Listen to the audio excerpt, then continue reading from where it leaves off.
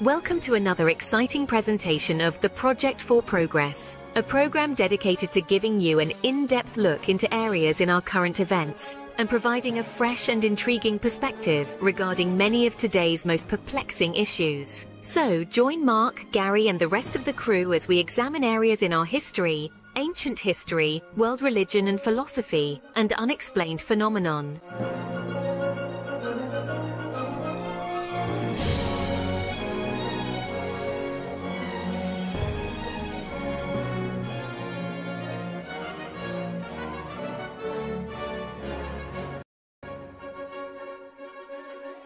Yes, welcome, ladies and gentlemen, to another session. Wait for that video to fade out. Yes, to our opening season. This is another program in the Project for Progress. I'm Gary Dean, and with me is my first officer, none other than Mr. Mark Pruitt. Mark, how are you? I'm great this afternoon. I mean, to say it's been a fast day. And it's been a definitely beautiful week. Yeah, it has. Yeah, for what we went through down here in the South with the weather, late January with the ice and the snow. And oh my God, the freezing temperatures. Don't remind me of that. But nonetheless, we have a very exciting program for you today. And it's going to be another magnificent masterclass. And this is a premier program with another extinguished member of our team, Ms. Laura Hartley, and what she will have to say, you already see underneath my name, cultural wayfinding. People are probably already asking, what the hell is cultural wayfinding? What are they talking about? You'll find out, and you're going to want to listen to every word, every syllable, and everything that we're going to talk about, because you will learn how, which also means when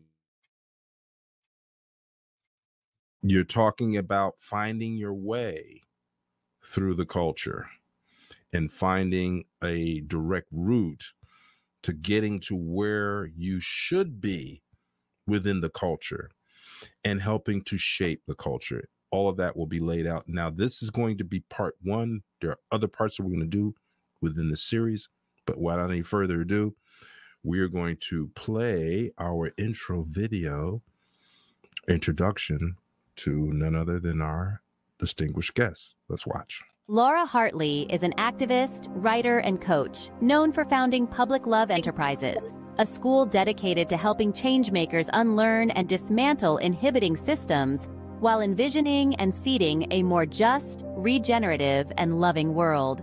Raised in Sydney, Australia, Laura is currently based in Canada and has lived in London, Dublin, and Amsterdam. She is a climate and environmental activist, advocating for nonviolent direct action and training others in Kenyan nonviolence conflict reconciliation. Laura's upbringing around coaching has been influential, as her mother owned a school that trained coaches. Laura is described as type A organized, a recovering perfectionist, and someone who can become highly stressed. She has become a mindfulness and meditation teacher to address her stress response.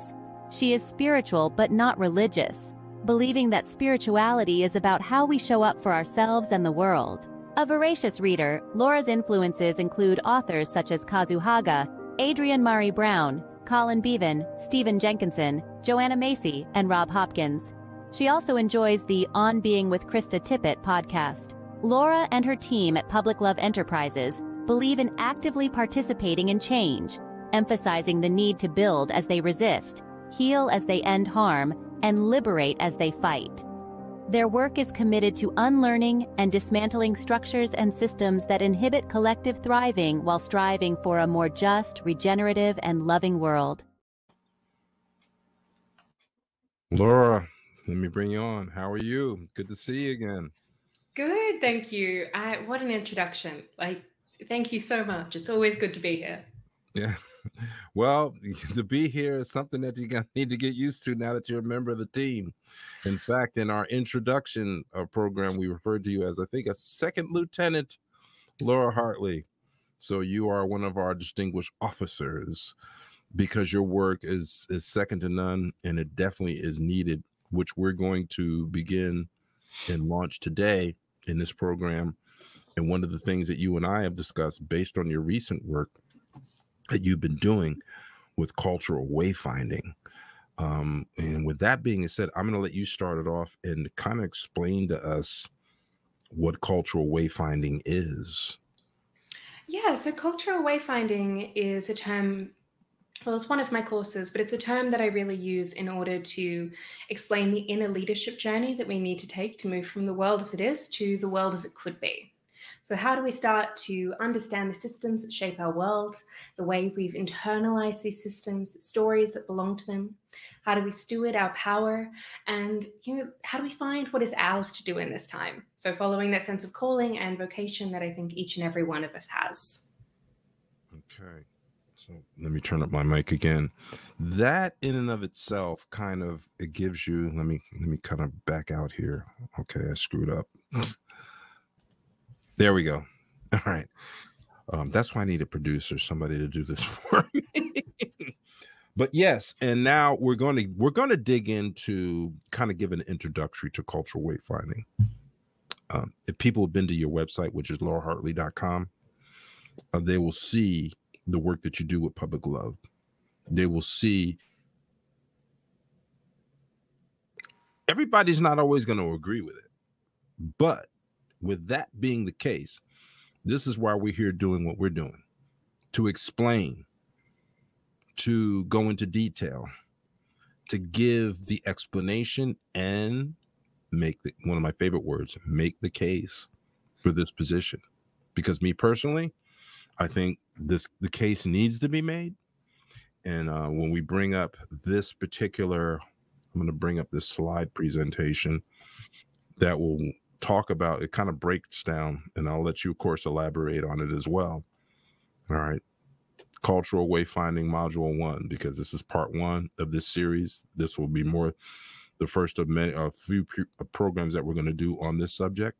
There's Laura. Now, Laura, explain this chart to us and what it means and how we could kind of make it plain for people to get a handle on it for themselves. Yeah, so the chart that we're looking at is really the framework, or a part of the framework of one of my programs, and unpacking some of the stories that shape our world. So maybe, just as a kind of precursor, it's worth understanding that when I'm talking about stories, I'm really talking about beliefs. I'm talking about a mindset, about values, about the thoughts that so many of us have that uphold the world that it is and that shape the world that it has. And every system, right, cultural, political, economic, has a mindset.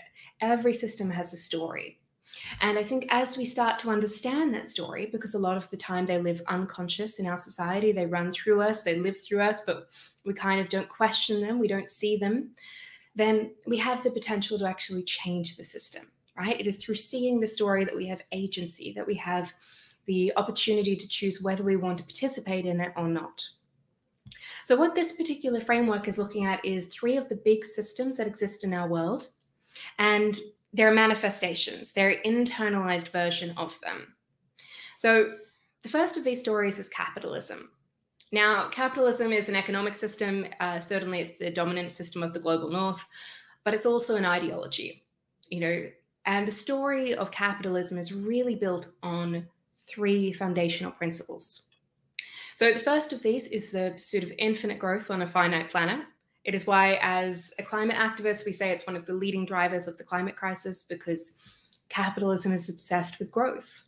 It is its only understanding of growth, of success, is growth.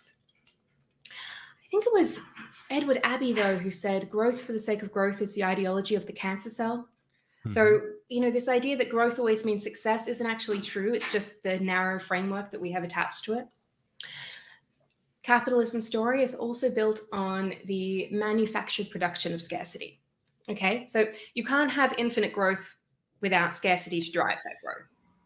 Okay, so if you're feeling satiety or satisfaction or abundance, they're very poor drivers of growth. So scarcity is built into capitalism. Now this shows up through planned obsolescence. Okay, so we design so many of our products, our phones, our blenders, our toothbrushes, if they're electric, to break before they have to, or to make them extremely difficult or expensive to repair. So we do that by design in order to drive consumption. We also do it in marketing. We have like the FOMO and the urgency marketing that says you've got to buy now or miss out. So there's all of this scarcity that is baked in through austerity policies, through luxury goods, into every aspect of capitalism to drive growth. And you have the third principle, which is the devaluation of beautiful, living, complex systems like jungles and oceans and forests to life sources. Right. This is the story of capitalism. And we could take it a bit deeper, but that's really where it lives. We also have another big system that makes up our world, which is the system of patriarchy. Now, patriarchy is a system that really just values men and the masculine over all others. And it's particularly good at leveraging shame for power. Like, this is kind of its MO, and it does this in a number of ways. Some of the really obvious ones are obviously the shame that sometimes comes with physical or sexual violence. You can also see it in the messaging that is given differently to men and women traditionally, that's around whether it's the body, whether it's around fitness, whether that's around finances. There's very different stories attached. And very often there is this very subtle element of shame that, especially for women, the story is you are not enough as you are, okay? And maybe if you're just a little bit different, okay, just perhaps a little bit thinner, a little bit more controlled, a little bit, if we accept you in a different way, then you'll be enough, but you're not quite enough as you are. And we also have the story on this map here of separation. Now, separation is really the hyper-individualism that lives in our world. It is the story of us versus them. It is humans and the natural world. And it's the story that says, that it's not me, it's them, it's over there. Okay, or it says that humans are not part of nature. I was in Montreal last year and I saw this big sign in like the lobby of the Biodome. And it says, humans and the natural world are on a collision course. And this is an example of that story of separation, right? Humans and the natural world are not on a collision course. Climate change is not one moment of collision. That's not how it works. As soon as we see it like that, then we're not engaging with that problem in the way that we potentially should. But humans in the natural world can't collide because we are the natural world. We are nature. But that story is deeply lacking in our culture. Now, these are not the only three big systems that make up our world. We also, there's white supremacy, there's colonialism, but these are the three that this framework is looking at. And if we're looking at this idea, right, every system has a story. Every system has a mindset. What happens when we live this mindset unquestioned? What happens when we live this story unquestioned?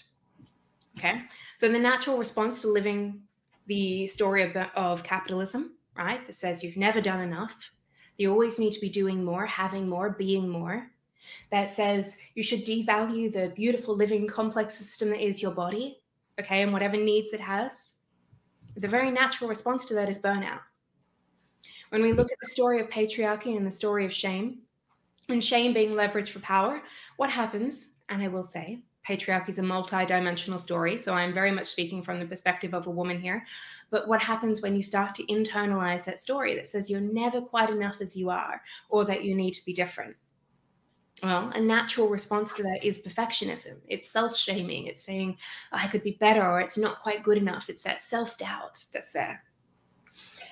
And what happens when we believe that story of separation that says, I'm one person, that problem's too big, it's all the way over there, who am I to do anything, my vote doesn't matter? We feel powerless. There you go, right there. Right?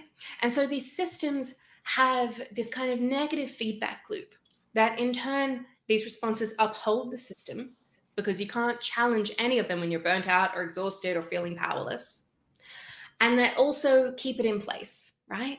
It's just in turn, we live it into existence, and it's that cycle that just goes on and on. So this is the framework that we're really looking at in cultural wayfinding.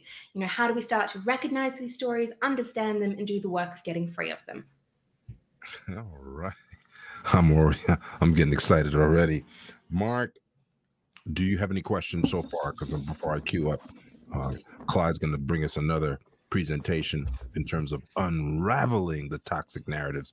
But do you have any questions, my friend? Well, just looking at this chart, this is the exact chart that I am prepared to bring up when I went to your website. You know, the one thing about the chart that I like, and it makes a lot of sense when you look at the part about the let's see, what was it that caught my attention? It was the when you feel powerless. Now, as it pertains to feeling powerless, would this would this more so be an adolescent Laura and female type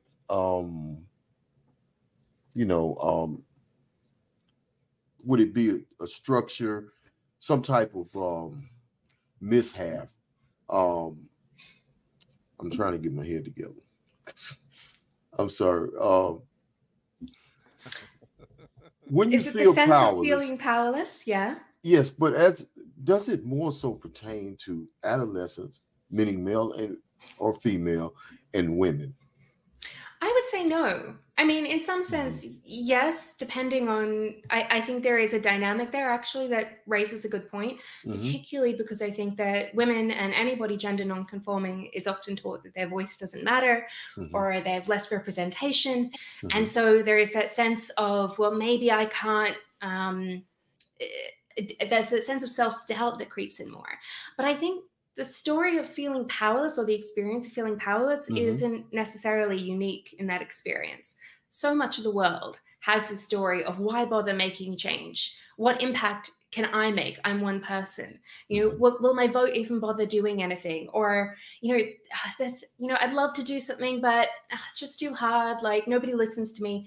I don't think that story is unique to women. I think there's plenty of men who experience that story as well. And there's certainly plenty of people with far more power than they think that they have who believe that story of powerlessness. There is a lot invested in us believing that we are powerless, because when we believe we are powerless, power structures stay exactly as they are. The world stays exactly as it is because we do not challenge it. So I think there's dynamics, but I don't think it's particularly unique. I think it's more universal. As in politics. And yes. Certainly in terms of making change in the world. Yeah. Yes. Okay. So and up on the patriarchy, the value of male leadership, which is something that here in this country we have a big problem with, as you probably know, especially within a particular culture. And and that particular culture seems to suffer in our culture more than anything, the value of male leadership. And again, it has rendered the male leadership in the Black community mainly more than anything, because it has disembodied us individually away from our culture. So I think that that when you have these, and I notice you have some upcoming modules. In these modules, I'm sorry, I'm just not together today. I'm sorry. It's just, but in these modules, I noticed that you have some dates where, like for Europe and North America, the first session is Tuesday, February the 27th. As where you're going to give. Would this be like it's a session, and is it more so of a coaching session about the? Yeah, so it's an inner leadership course. So people enroll in the course, and then those are the dates where it's running over 12 weeks. And it is run live over Zoom. So people come, we kind of have a bit of a presentation, we unpack a story. People have the opportunity to go into breakout groups, to meet with others, to unpack it for themselves. Okay. Yeah, okay. So that's very informative, because I wish I had dove into this a little earlier. I probably had ample time. I at least had a couple of weeks to prepare for this. But, even in retirement, you stay busy because there's a lot of other things that you have to do. You're just not sitting at home all the time. So, and unlike yourself, Laura, when you said you had to bring yourself from one dimension to the other. You know, we travel in these portals, and you know, in these dimensions. Just depends on what the task is at hand. You know, and sometimes it takes me a little bit longer to segue away from those tasks. You know. Well, this Okay. is, I apologize. Yeah. speed is essential to our business, and I know that will remedy itself. Now,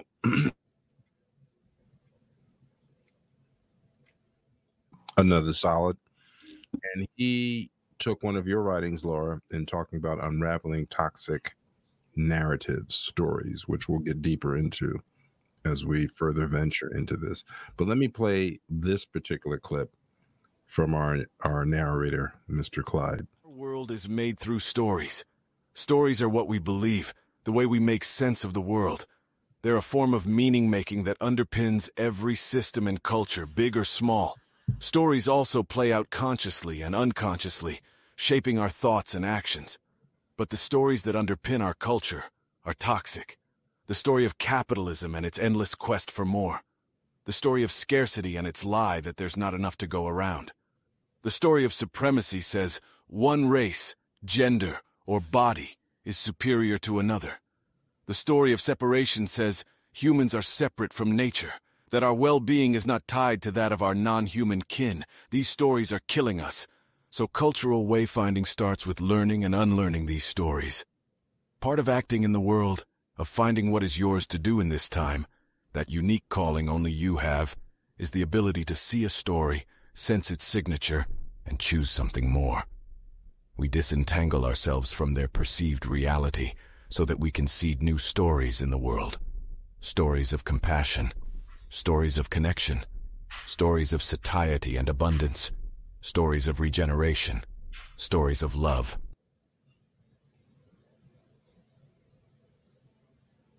There you go. Now, that is a basic writing that you've done in connection to this.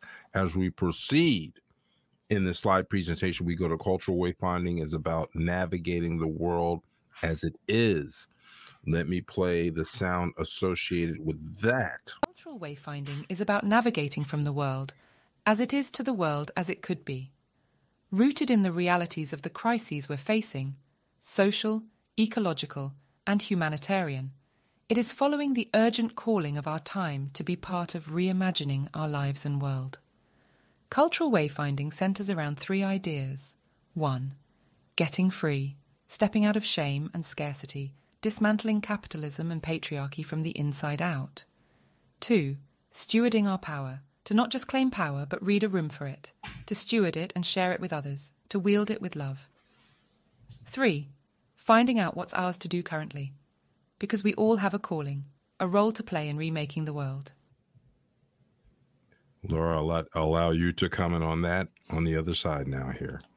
Oh gosh, I mean, you know, hearing that is wonderful, transitioning from that American accent to that lovely British accent there. That was on purpose. You know, it's really speaking to a lot of what we're talking about, right? The world is made by stories, but most of the time we don't know these stories. We're not taught these stories. They exist unconsciously, but they shape our thoughts, they shape our actions, they shape our words. And so when we can actually learn the story, we have agency, we have power. And this benefits us personally and our own lives, because it means that we can let go of expectations and patterns and values that maybe don't actually serve us, that don't make us happy, that don't contribute to our well-being. But it also means that collectively, we can start to seed a deeper type of change, because we live in such a pivotal time right now.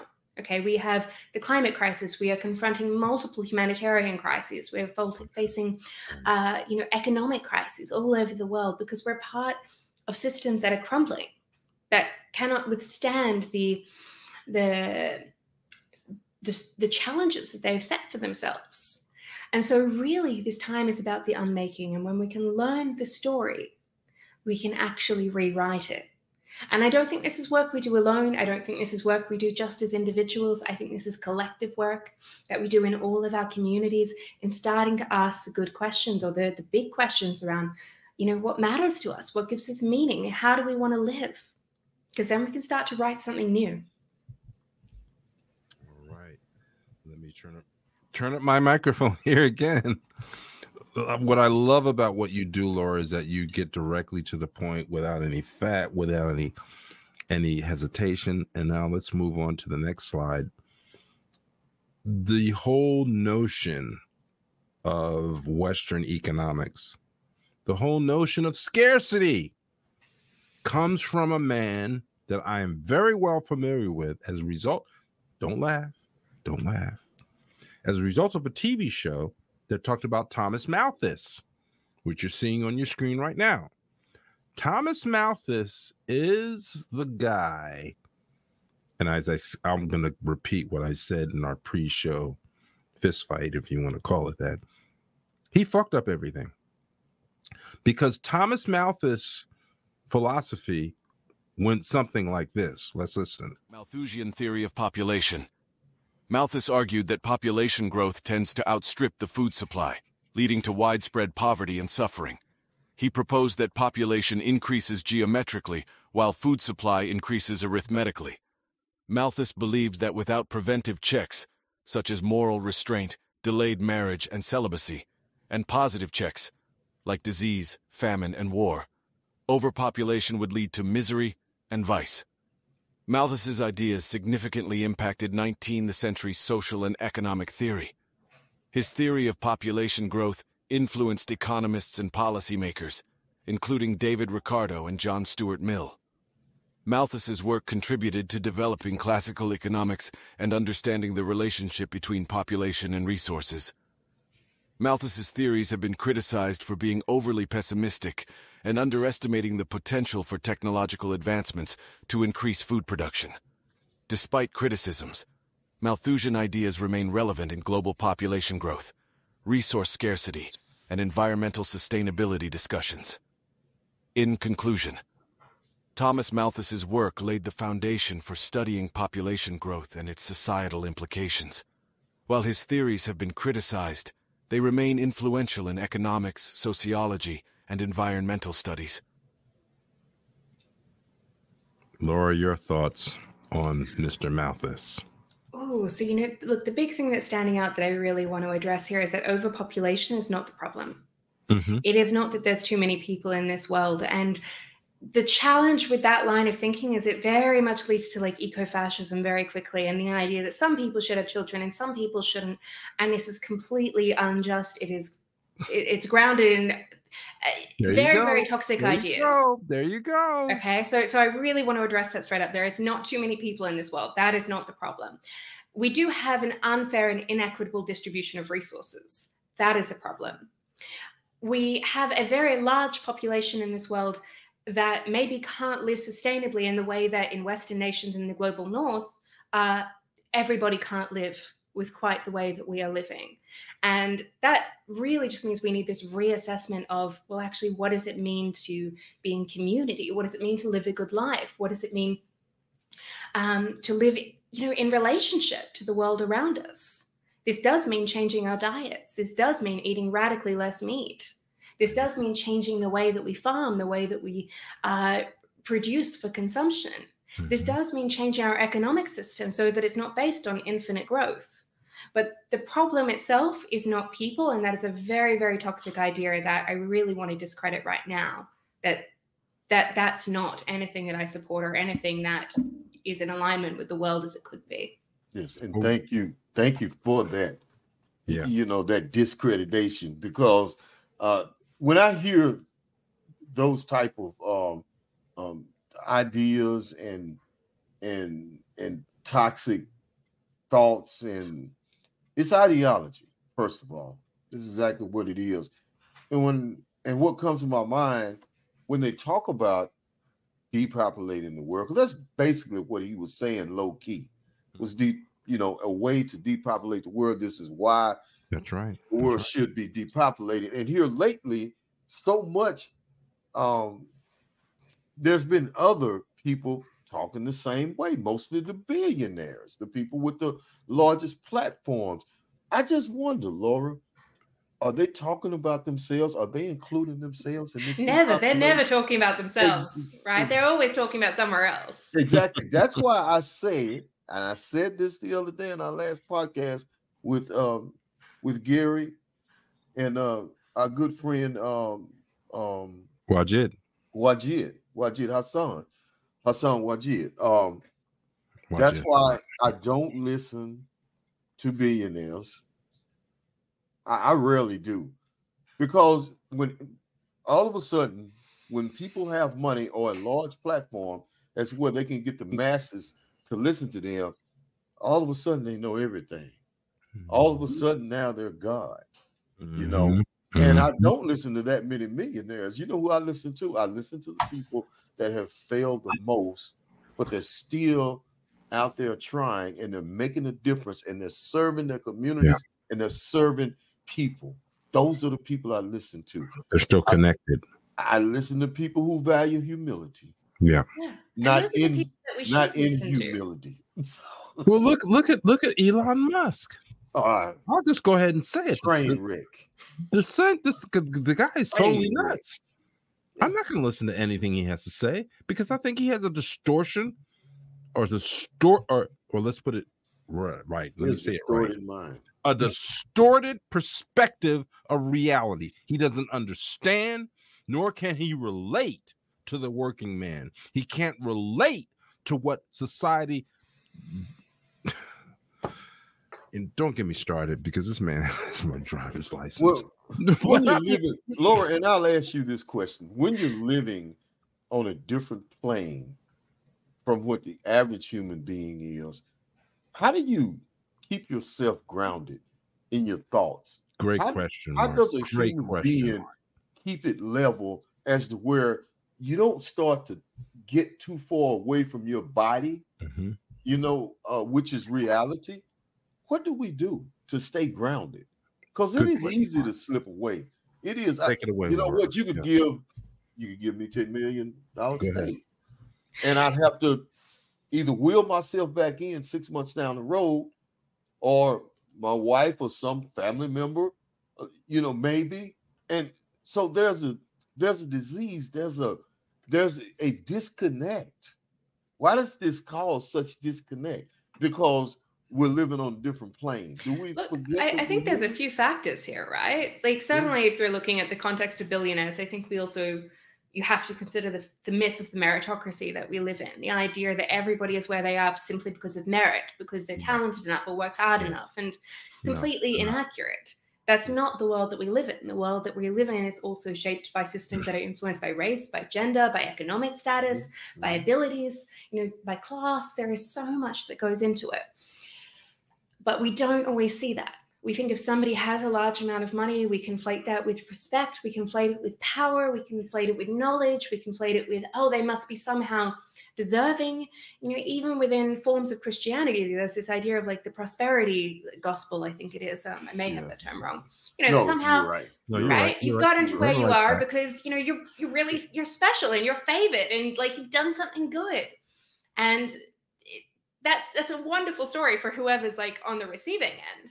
But it's not actually grounded in reality. Right. So I think there's that aspect. But I think to answer your other question of how do we actually stay grounded, I think that comes from a couple of different spaces. I think that one comes from speaking to, you know, people in all walks of life. It means having a wide variety of relationships, listening to diverse voices, you know, listening to people that, you know, sometimes speaking from the margins and not everyone just from the center.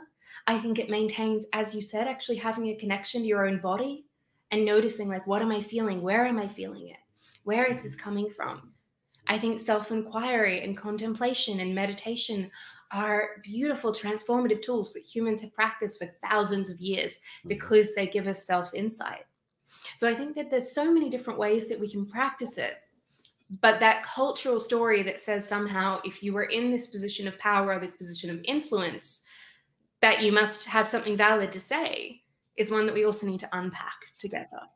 Yes, I agree. You know, it's almost like when, you know, I don't know how many times this ever happened to you, but certainly for Gary and I, you know, when you see certain individuals and you come across them, and every time you acknowledge them, as in just passing by and speaking, they always acknowledge back, blessed and highly favored. You know, that's the term, and maybe that just may be another cultural thing. That's the term that we get here, you know, all the time. And so I started answering back. Well, I'm blessed and highly favored too. You know, it's it's misdirection and it's misled and it's miseducation. It gets thrown out there a lot, Mark. It does, and I don't like it because neither do I. Because we don't really know the meaning behind it, and most people that say it to you, they don't know the meaning behind it or where it derived from, you know. But it's still a destruction. It is a cultural, societal, and also a community. You know, it's very divisive and it's infectious. It's designed infectious, that way. and it has hit this nation, this country, like a wave. It is crazy, and it doesn't stop. It just doesn't stop, Laura. So what do we do to dial back? How do we, you know, because see, people don't listen to us. As we said a few days ago, when Gary and I was having a conversation, they don't listen to us because we talk about the truth. And the truth just doesn't sound good. Mm-hmm. See, what sounds good is propaganda, lies. I'll just go ahead and say it. And that's mostly what gets the views, the viewership, and they get the most bandwidth.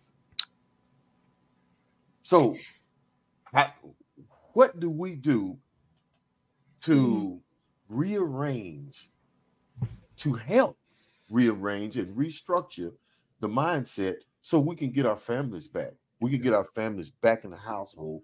That's her wheelhouse. That is exactly her wheelhouse. Go ahead. Take it away, Laura. I want to say, I actually think that there's kind of two different questions here, right? There is the question of how do we kind of tackle misinformation? How do we, you know, enhance collectively our critical thinking skills, our, you know, digital literacy, all of these things that we actually need to be able to engage with the media today, which we're not taught in school.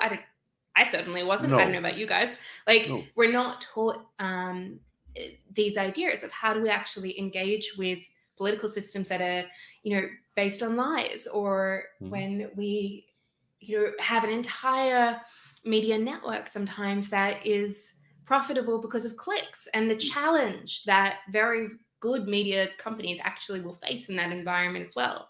So that's a different question of how do we actually start to deal with the complexities of the world and making change.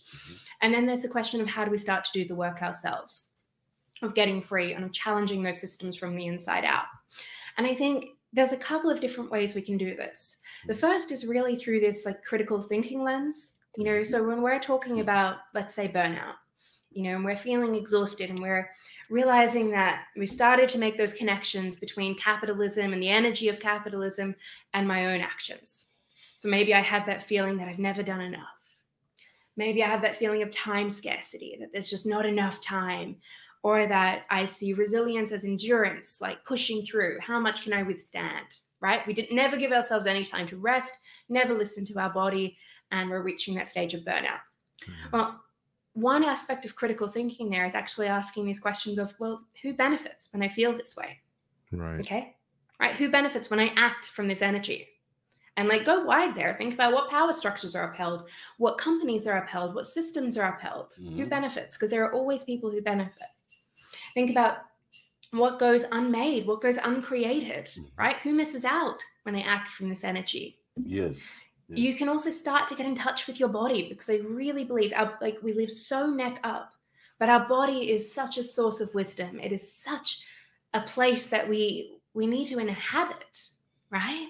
And that we can listen to and learn from. And so like in listening to our body, we can ask ourselves, you know, what would feel liberatory right now? What would feel generative? What would feel good and expansive? You know, what do I need? Because this is always going to be what tells us, and this is a lifelong practice, I think, of really getting in relationship with. So the work is kind of takes a few different aspects of the critical thinking lens, of connecting to our own body, and then also starting to actually lean into, well, what feels good, what feels right, what feels open. So that it's not a one-time thing. It's not a I'm free and I'm done. It's not an aha moment. Those things are great, but it's really that day by day, slightly unsexy work of noticing the story, noticing the pattern, checking in with our body, and choosing a different path.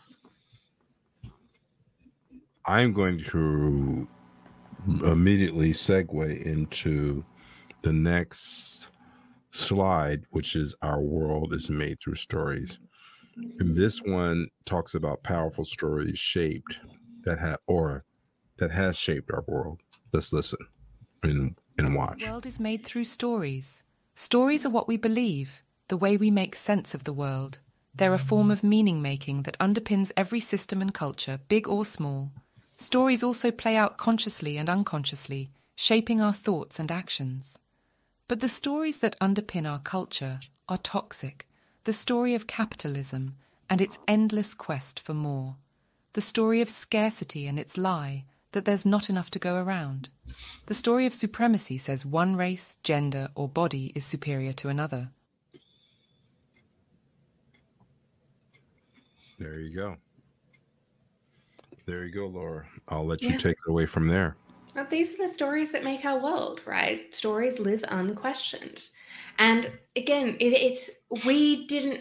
people alive today didn't create these stories. These stories have existed for like centuries. That's right. But when we don't do the work of learning the story and then of actively questioning it and unlearning it ourselves, then we uphold these toxic systems. That's right. I think that is our responsibility to do this inner work. You know, it's very easy, especially when we're looking in the context of the world, to just focus on the external change that is necessary. But we also need this inner shift in this time, okay? We can't dismantle all of these systems and expect to create something that is just and that is regenerative without actually understanding the system and the mindset that created it in the first place. And then without understanding, hey, how do I maybe uphold that unconsciously? So it isn't, you know, when I talk about unlearning scarcity, for example, this isn't about pretending that scarcity doesn't exist. It's not about saying, you know, everybody has enough and, you know, just to live in this fantasy land. Right. It's more about recognizing, oh, well, how do I feel like maybe I'm not enough, right? I'm scarce in my self-worth. Where do I feel that I don't have enough time or I'm not supported enough? You know, where do I just feel like, oh, well, of course I've got to get what's mine. Of course you've got to compete because there's not enough to go around. Correct. Yeah. And then how can I start to actually get creative with the resources that I have, with the resources that exist in the world, with my own internal sense of enoughness, with my own sense of abundance, and then do this inner work of like starting to play in different dimensions. Because I think it's from that space of really starting to seed the world that we want into our body, into our thoughts, into our words, into our actions, that we can make real change. Mark, do you have any questions? Actually, I don't know if it's really a question, but I will say that to get some clarity for our listeners, and the best way to find out is to go back to Laura's website, Cultural Wayfinding. Gary, you bring the slide over. That's LauraHartley.com. LauraHartley.com. Okay. Yeah, that's where they'll find it. Yes, and so it just seems like it covers so many bases of the societal issues that we face today and the family issues, because it's all connected. It's all connected together. Some of this stuff is destructive, and it is torn down. Not just It is moving. It is moving as we speak, and it's finding its way like a fine poison, you know, through our through the veins. Media is the first. The media. It is media. The first vehicle of which this is being delivered. It is, but then comes politics. It's finding its way through the vein of the foundation of our family which is, Yeah. and the foundation of our family is a very fabric, of humanity. Well, let's go to the last sound in conjunction with this I want to slide. say something there as well, just to kind of answer that, you know, Go ahead, media Mom. Go has ahead, a Mom. role in telling stories. It does. And sometimes, you know, especially when we're looking at the amount of crises that we're facing right now, traditional media doesn't always do a good enough job in conveying the history of those stories and the opportunities and the solutions available to us. So like there absolutely is a role here for media to do better. But when I'm talking about stories, I also think sometimes when we talk about media, it's easy for it to sound like blaming the media, like, oh, well, you know, it's just their fault and they tell these wrong stories and everything else. And there are certain networks that are like that should be banned. And I'm going to say that straight up.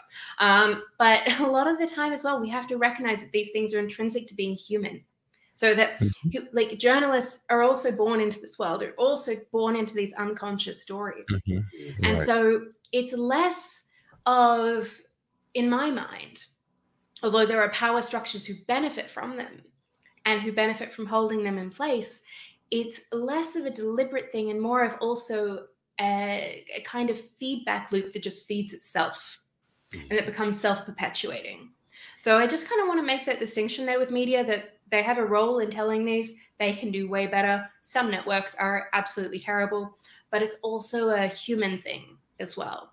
Well, one more question, Gary. I'm sorry. Go ahead. So who is to hold the media responsible?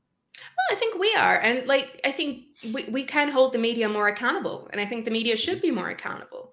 I also think that, you know, there are aspects of the media that's doing quite well. And there are some places that are trialing new things.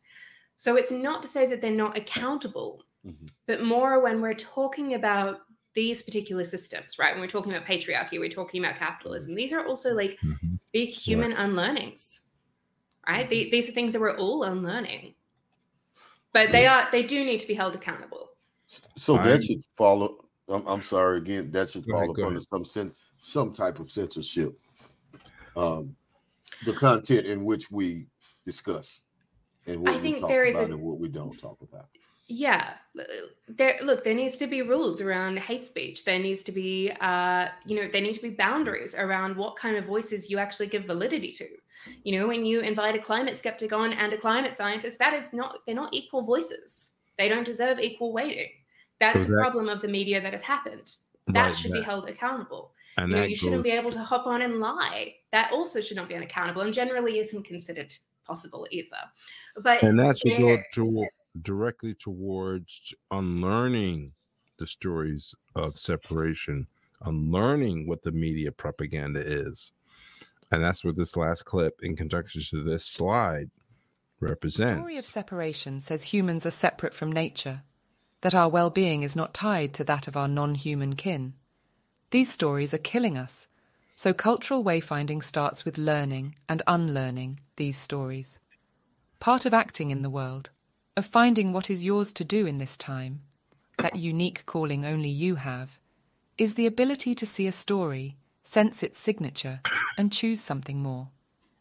We disentangle ourselves from their perceived reality so that we can seed new stories into the world. Stories of compassion, stories of connection, stories of satiety and abundance, stories of regeneration, stories of love. Laura, your thoughts? I think this is really about also starting to just vision the world as it could be. You know, when I talked at the beginning about so many of us feel powerless in the world, right? You know, many of us don't even know what the world we want would look like. And there is a quote. I don't know who says this. This isn't me. So if anybody knows, like, feel free to tell me. And it says that, you know, it's easier sometimes to imagine the apocalypse, the literal end of the world, than it is to imagine the end of capitalism.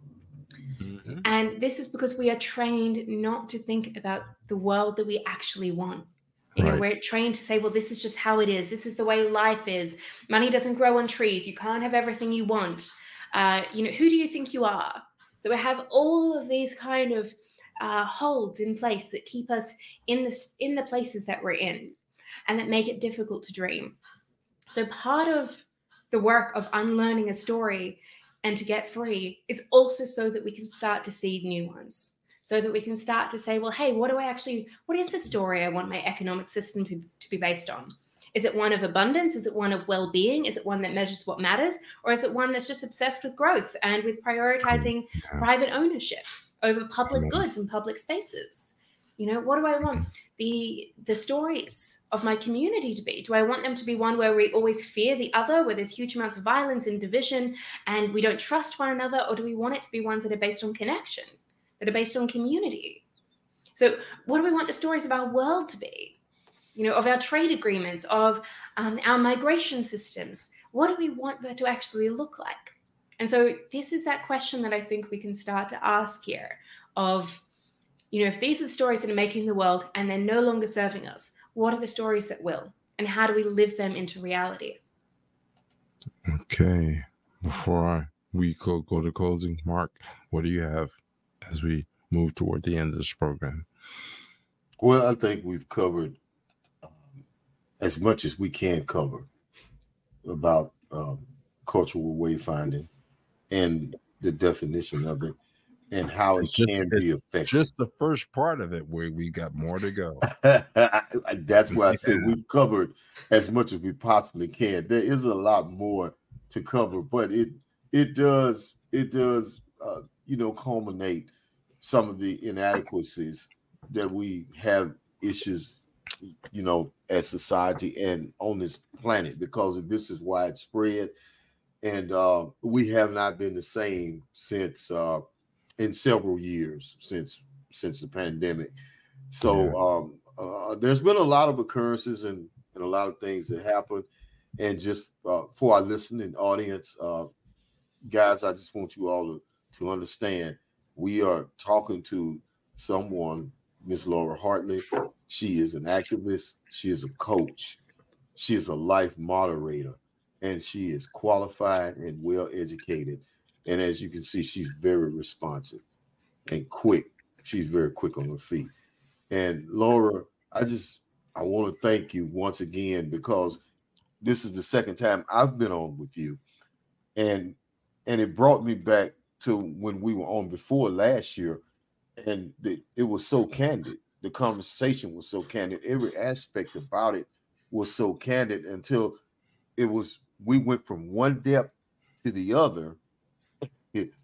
So it's never one subject. It's never one subject. It starts out as one subject, but as you say, there's so many other elements that can define what the issues and the problems that we have today, and how it has just torn apart our families. And it normally starts, it starts with the mother, then the father, and then it just affects the children. And next thing you know, you don't have a family. And that's why we need more people like you. Thank you. I'm really glad that my work resonates. And I, thank you for having me on here and letting me speak, as always. And thank you again for having me on. As always, you are a member of this team, and your understanding, your perspective, and your work has a significant, or plays a significant roles in what we want to do here in the project for progress. So I'm just totally elated, and I thank you. I can't thank you enough for being with us during this program. Tune in for the next show, and until that time, we'll see you then. You've been listening to yet another masterclass from the Project for Progress.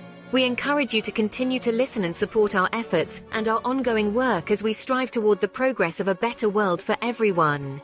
You can find this podcast on iTunes, iHeartRadio, or anywhere you get your podcasts. You can find us on social media such as X, Facebook, and Instagram. Or you can email us at garingerbroadcasting@gmail.com. Be sure to join us for our next exciting episode, and as always, we thank you for listening.